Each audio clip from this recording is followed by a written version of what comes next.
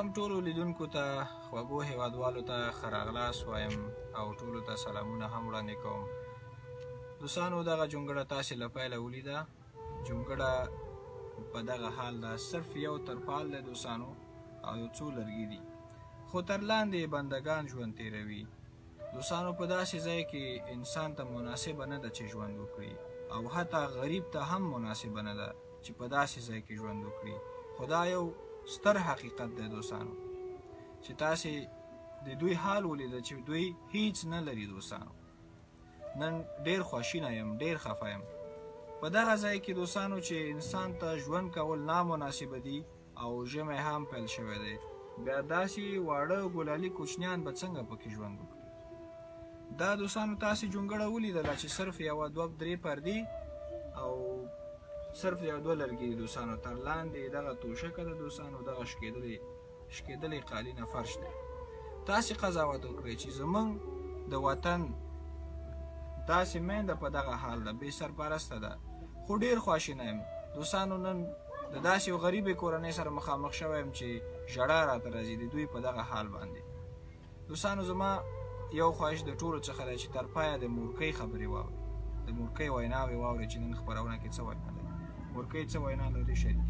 انجینر صاحب د دنیا زیات سره ما مشکلات تیر شده، غریبی، عاجزی، بیکس، به هر چیز سر ما زیاد حالات تیر شده، هیچ کس نداریم، بسیار غریبی، عاجزی، هر چیز سر ما تیر پشت کس مرخورد جانان میتلوید بیشتر نوشستیم، کس نداریم. مورکۍ د دغه کوچنیانو ساتنه په خپله کوي؟ خود ما نگاه میکنم، شب روز گشنه میباشین بیچاره، شام خوردین بسو بیرانسین، کسی برشانان میاره اونمو رو میخورین بیچاره، دیگه چیز نیستم دیگه.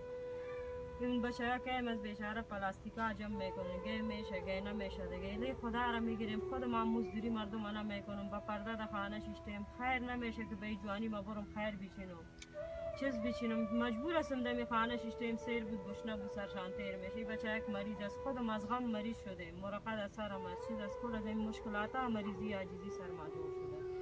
ایلی خدا را گرفتیم دمیک جنده و چیز این روز تیر میکنیم، هیچ چیز درک نداره، نه نان است نه خوراک است، شاو خوردیم بسو بیران است.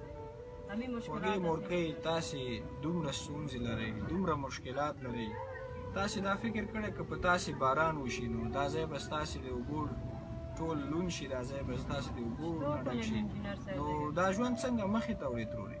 مجبور هستیم ایلی خدا را گرفتیم دم یک ترپالک شیشتیم دیگه، چطور کنیم؟ همین مشکلات است دیگه. با خیر دل ما نمیشه که برایم صبح برایم شام بیم، خو نمیشه دمی خانه شیشتیم، مجبور هستیم دمی تکانوالا روز تیر میکنیم. مورکۍ په دغه حال کې چې تاسې ځورېږئ، دردېږئ، نو خپل ولس ته خپلو هیوادوالو ته مو پیغام وړاندې کوئ، د څه غوښتنه ورنه کوئ نو ټولو ته یې ووایئ. به این خاطر میگیم که اگر کس از وصف خود کمک داره، خوینی حالات روز از چیز وصف دارین، کمک دارین که دیما کنین، غریبی عاجزی سرما سر هیچ کس هم نیستینی تو مشکلات سرما زیاد تیر میشه.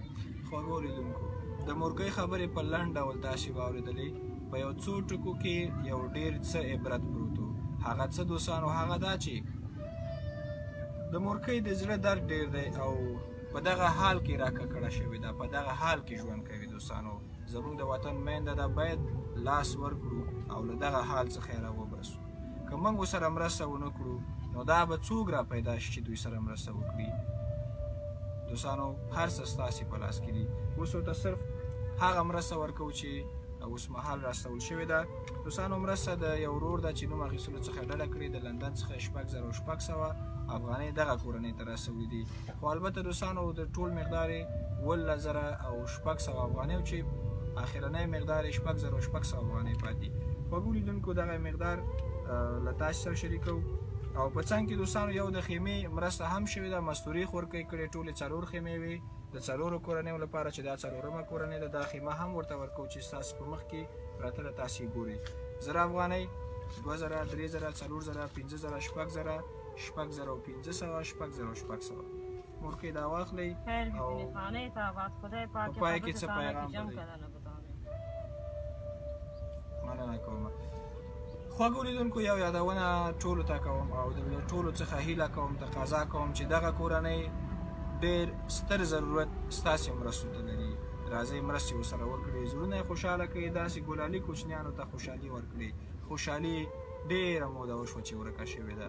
ډېره موده کېږي چې دوی خوشحالۍ پسې د خوشحالۍ تږي دي او ډېر خفه دي.